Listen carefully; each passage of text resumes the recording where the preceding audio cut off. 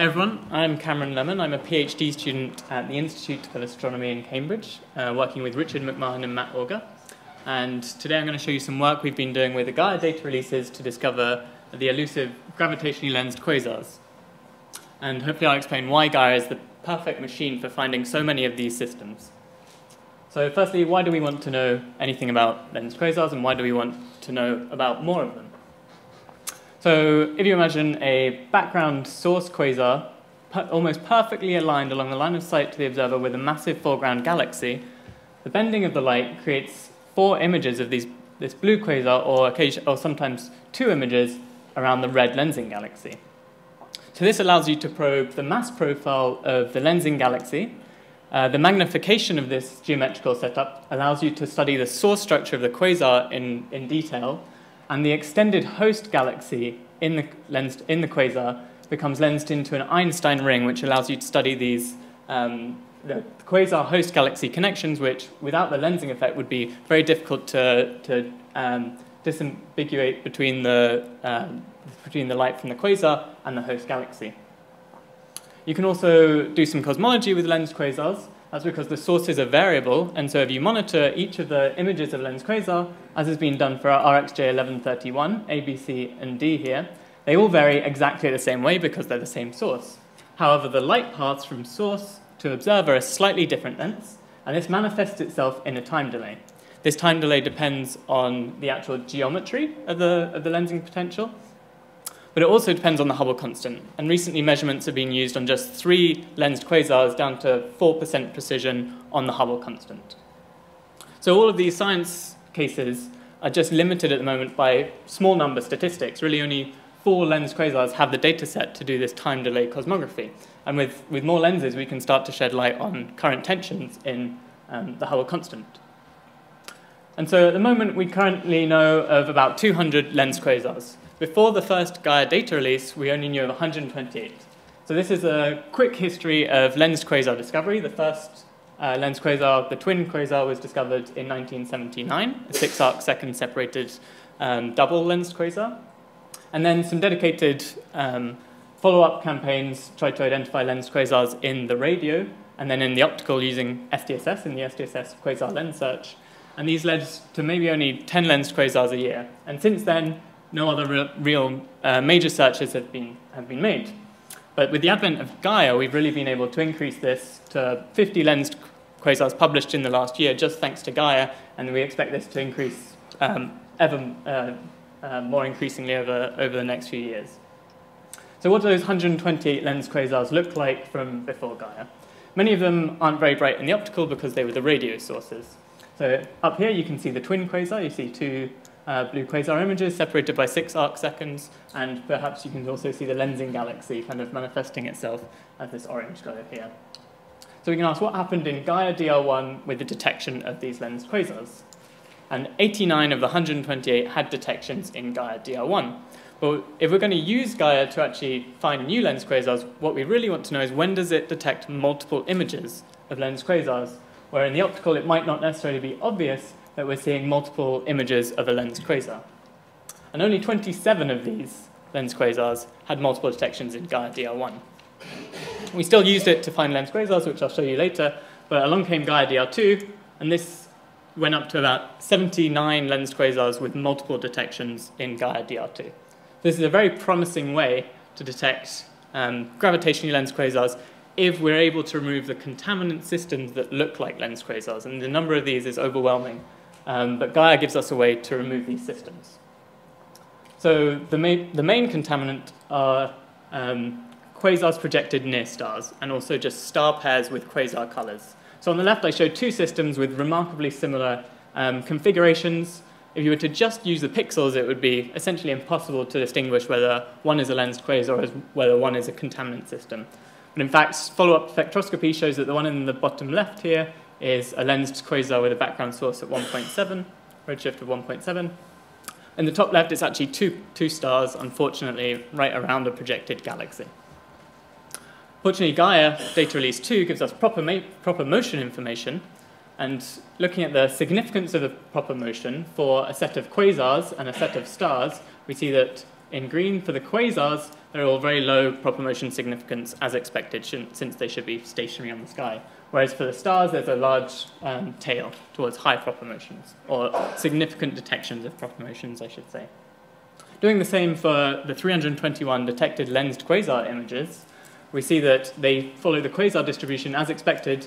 There are a couple of detections of high proper motion, and we expect this is probably because of the closely separated images of quadruply imaged lensed quasars, and Gaia is perhaps misassigning the images to different previously detected images, leading to spurious detection of high proper motion. So this is particularly promising to remove systems that look like this, where the two detections lie up here. One other major contaminant in our searches is star-forming galaxies. So again, I'll show on the left here an example of a contaminant system, which is a star-forming galaxy, a redshift 0.4, and then a lensed quasar in a similar data set, which has 4 images and a lensing galaxy. And so the real battle here is that when these systems are blended in ground-based imaging data sets, how do we distinguish between them when they have such similar colors, especially in U-band excess and in Ys? One way that people found in the first data release was to use the astrometric excess noise, which very well separates known galaxies from stars and quasars, and in the red here are known lensed quasar images overlaid. So there are a couple with large astrometric excess noise, and these are again the ones in the compact systems, but in general it's a very useful parameter to remove further contaminant systems. So if we're going to use Gaia to do a search for lensed quasars, we have to have some way of firstly selecting quasar candidates. If we would just search for all pairs, we'd still be overwhelmed by contaminants, given the fact that there are still so many stars with low proper motion significance. One perfect way to match the all-sky survey's Gaia is to use Ys colors. And so here I've overlaid Gaia minus Ys1 and I would say W1 minus W2 Ys colors for a spectroscopic sample of quasars on the right, stars in the lower left, and galaxies in the top left. And you see it's a very effective way of selecting quasars. Unfortunately, the Ys PSF is 6 arc seconds full width half maximum in Ys1 and W1 and W2. And so if you take a contaminant system that's a QSO plus a star, the star contributes very little flux at the near infrared wavelengths. And so when it's blended together and catalogued, it really appears like a quasar source still, as a lensed quasar would. But we can actually use the Gaia positions to extract model photometry from Ys, if we know the PSF, which we do, to extract W1 and W2 for each of these components.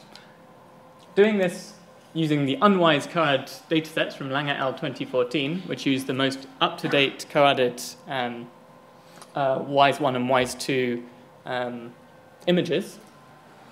Doing this for a set of lensed quasars and extracting that Ys color for all components of these lensed quasars, we see that they very nicely sit on the quasar locus, while a few of them are situated towards the galaxy locus. And this is probably because of the flux from the lensing galaxy being attributed when we do this fit.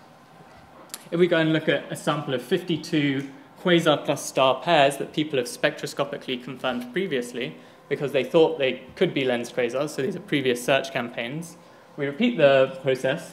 You can see down in the lower left, 21 of them, the stellar companion plotted in red is actually given no Ys flux. And so this becomes a very efficient way of removing things that look a quasar plus a nearby star, even though the Ys images are very highly blurred.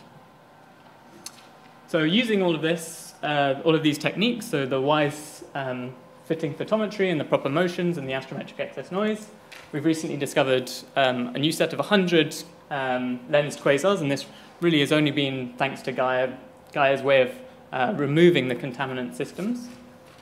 We're also able to select lensed quasars based on just one detection using an astrometric and photometric offset technique to ground-based imaging. So if Gaia only detects one of the, let's say, 4 images, Gaia is really resolving out the flux from one of them, and so it's giving you the flux of that one image and the position of that one image, whereas in a ground-based image of the system, it's giving you the flux of the entire system and the position of the centroid. And so by looking for differences in these positions and fluxes, we're able to select systems that are likely lensed quasars based on just one detection. So I'll finish up with one of the science cases that Gaia has made possible. So this is in the system PSJ 0630-1201. So on the left, I showed the Pan-STARRS GRI image of the system, and if Gaia didn't tell us that there were 3 Gaia detections here, we would think this might just be a star-forming galaxy, because it's so blended and it has similar colors to a quasar. However, since Gaia, from the first data release, told us there are 3 point sources here with low astrometric excess noise, and looking at the VISTA data also showed there might be some extended component here, which could be consistent with another quasar image. We confirmed that it was indeed a lensed quasar at redshift 3.34, and adaptive optics NUC2 imaging from Keck resolved nicely the 3 images that Gaia were detecting, and also show that there's actually 2 more images, so up here in the top right and right in the middle here. These are both images of a quasar, and there are 2 lensing galaxies here and here. So this is quite remarkable that you can get 5 images of the quasar, and you're seeing essentially a highly magnified 55 times view of this redshift 3.34 quasar. Removing the PSFs and the lensing galaxies, you can actually show that there's this extended component which comes from the quasar host galaxy being lensed into a part of an Einstein ring. And we can do inferences on the size of this quasar host galaxy, and it comes out to about 350 parsecs. So it's quite amazing that Gaia has enabled this kind of science and this probe of the high redshift universe, when really it was set out to be a mission for the local universe. So I'll leave my conclusions up here. I'll briefly say for the future, we're really interested in using the Gaia light curves to find lensed quasars. So if you look at 2 nearby point sources and you see them varying the same way, this is strong evidence that it's a lensed quasar, since you'd expect that. You'd expect the same source to vary the same way with a small offset in the time delay. We might be able to use 2D reconstruction from the 1D line profiles to reconstruct an image of the system and look for the lensing galaxy directly in the Gaia data. Of course, it'll bring more precise and complete proper motion measurements. So something I didn't mention is that when you have 4 images all detected by Gaia, it's not often that you actually get proper motion and color information for all of them. This is a crowding effect that's already been mentioned. And based on a complete sample of mock lensed quasars across the whole sky, we expect that there are about 300 lensed quasars that Gaia should be detecting all of the images of. Yet we only know about 150 of these, so there's still a lot of work to be done. I'll leave it there. Thank you.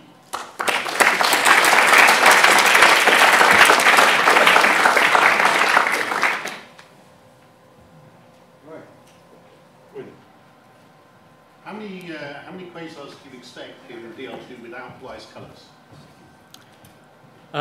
So, I mean, the WISE is an all-sky survey, so we're going in and actually getting the WISE colours. So we're downloading the coads, and we're putting down point spread functions onto the unWISE coads and extracting the colours ourselves.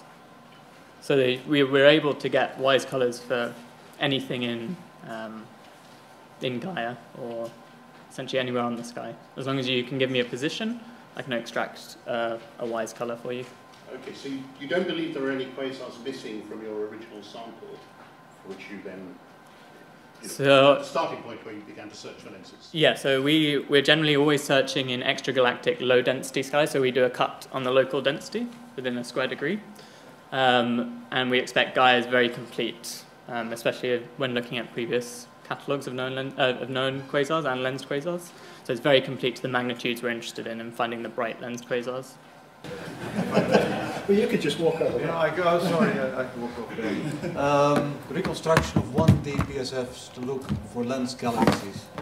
I mean, that requires access to the photon counts Gaia data. Yeah. Yeah, this would only come with the final data release. No, it won't come with the final data release. Okay. You won't release. That's what I'm wondering, because it's a sort of activity that in one of the coordination units is being undertaken, specifically concentrated in Bordeaux. but I'm not quite sure how we can export this kind of activity outside the data processing consortia, because it requires release of a completely new data stream. It's actually quite extensive. Okay. You won't be releasing all of the raw data? The raw data will probably be accessible in some way through ESA, but not through normal data archives. Okay, as long as they're accessible, we can... And interpretation of it may be far from straightforward. Yeah. Okay, thanks very much. Thank you.